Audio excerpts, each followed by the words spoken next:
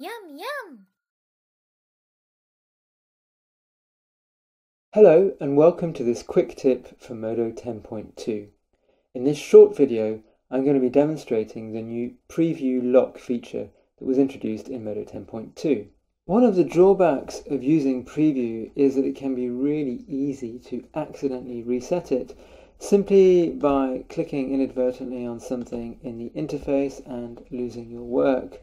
And especially if you're trying to do a final render with it, this can be incredibly frustrating. So the new preview lock option is going to be very useful to avoid any of these accidental resets. So there's a couple of ways in which you can use it, and I'll demonstrate both. The simplest and most straightforward is just while you're doing a preview render, if you're just trying to check your materials or check your lighting, you just lock the preview by clicking on this little icon here, and that means that whatever you do in the interface, you won't be resetting your preview by accident, because most of the interface is going to be locked. If you try and click on anything in a shader tree or in the item list, you're going to get an error message telling you that the command is disabled because preview is locked. So there's very little you can actually do in the interface at this point to expand trees in the item list or the shader tree, and you do have some basic options here to save your progressive render or your rendered image, but that's more or less it. Anything else that you try and do, MODO is going to lock you out in order to make sure that you don't accidentally reset your preview.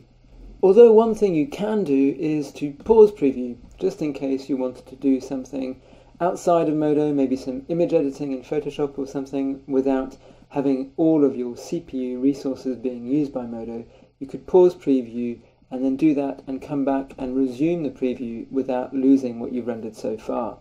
Now, in this simple lock mode, the first of the two modes that I'm demonstrating, there is one caveat. I have found one way to catch it out, and that is if you don't have render all outputs selected, you can accidentally reset preview if you change the effect to something other than what's currently rendering. So if I change to the alpha output, you can see that's going to reset, and now when I go back to full shading, that has completely reset the preview.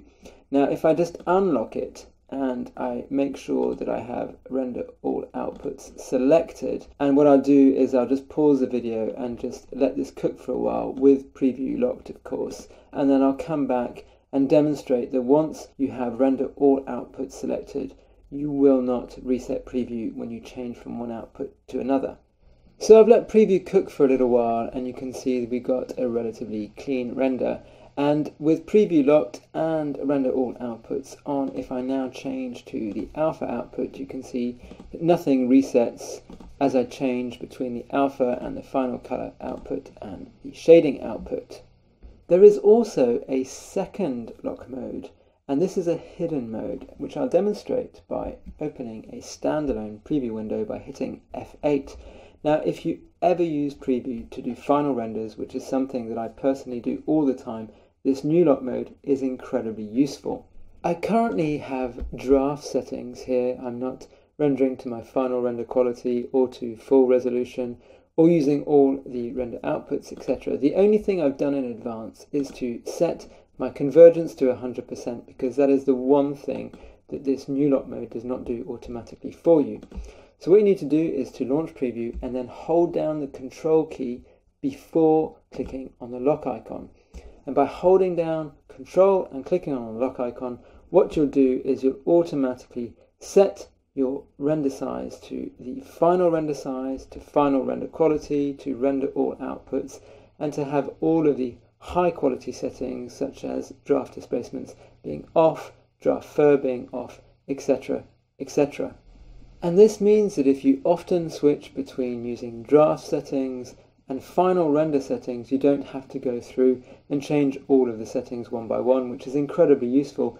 And of course, the main benefit, let's not forget, is that you won't accidentally reset your preview render after several hours of rendering.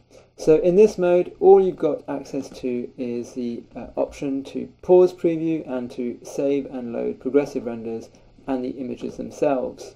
So that was an introduction to the new lock mode in preview in MODO 10.2. I hope you found this video useful, and thank you very much for watching.